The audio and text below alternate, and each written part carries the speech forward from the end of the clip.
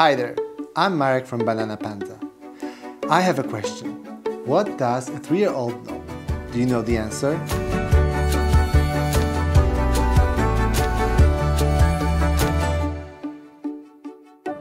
Your child knows many words, can communicate effectively, and demonstrates increasing independence.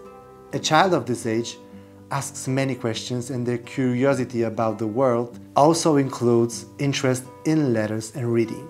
Your child can learn to recognize letters by playing games, so that when they begin learning to read, the letters will not be completely unfamiliar or intimidating. As you play, remember a few simple tips for making playtime an educational adventure. Make sure your child is listening and looking at whatever you are talking about. Speak slowly and clearly, and use your index finger to point to each picture. Playtime should first and foremost be fun. If your child is tired or discouraged, continue your game another day. Okay, let's get right to our supersized puzzle alphabet match. Supersized educational puzzles can be played in many ways. I'm going to show you a few ways how to spend a really good time with your kid. The first game develops small motor skills and hand-eye coordination. Show your child the right way to match the circles and encourage them to try it. As your child inserts each letter circle, don't say, "This is A for alligator," but instead, "This is an alligator. Alligator starts with the letter A."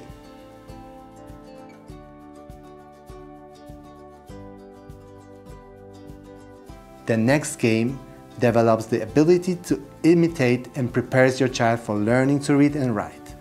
Put the letter circles into a bucket or a box. Ask your child to take out the circles one by one and match them to the right picture. If your child doesn't know the letters yet, they can use the colors to make the matches. You can start this game with a smaller number of pieces. As you complete the puzzle, remind your child of the names of each animal and letter. Have fun imitating the animals pictured on each illustration. For example, by imitating the sound it makes, or the way it stands or moves. This game is good for your child's spatial orientation, understanding of verbal comments, use of prepositional phrases, and large motor skills. Look at the completed puzzle. Ask your child to tell you, for example, which animal is above the owl, under the lion, in front of the jellyfish, or after the elephant. You can also place the animals in groups, which animals are facing the right and which are facing the left, which have 4 legs, which ones live in water. The last proposition is all about careful listening, the ability to construct language categories and vocabulary. Lay out the puzzle. Name the animals and match them to the correct letter circles.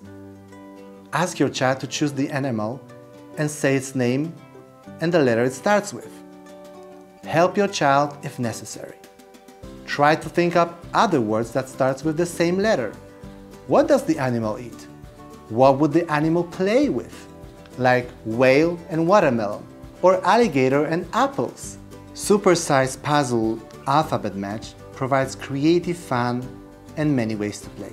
Use one of our suggestions or let your imagination run wild and think up your own games.